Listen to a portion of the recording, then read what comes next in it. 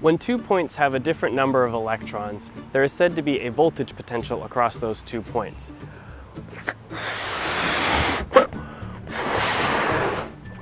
Whether or not you realize it, you're already familiar with this concept. When you rub a balloon across your head, you're pulling electrons from your hair and depositing them on the surface of the balloon. The result is a voltage potential between the balloon and your hair. We measure voltage potential by using a unit called volts.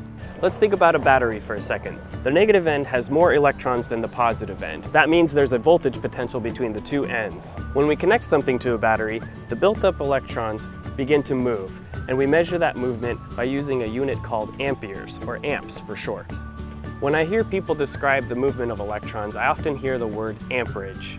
It's natural to conclude since we use volts to measure voltage, we must use amps to measure amperage. This is not correct. If I'm being honest, the word amperage makes me cringe every time I hear it.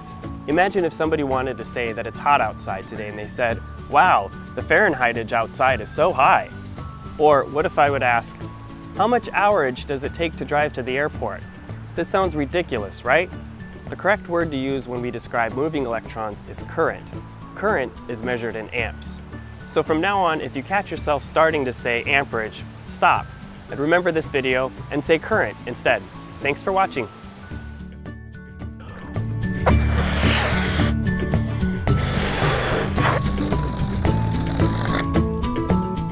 Where's the battery?